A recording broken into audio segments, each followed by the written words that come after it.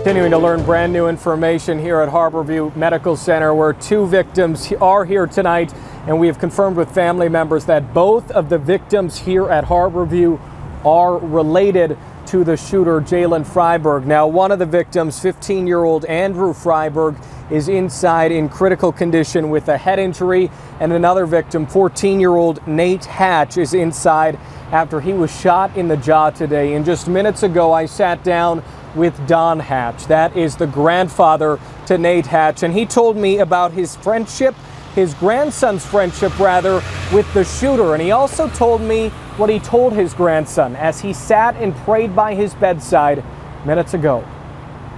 I looked at my grandson, I think about it, and I talked about it, and when we had prayers in the room with him, that the injuries is going to be the easiest one to heal. It's going to be his friend that died and the ones that got shot and why it happened. The injuries is going to heal, but not the after effects. That's where we have to come into play and do a good job with them.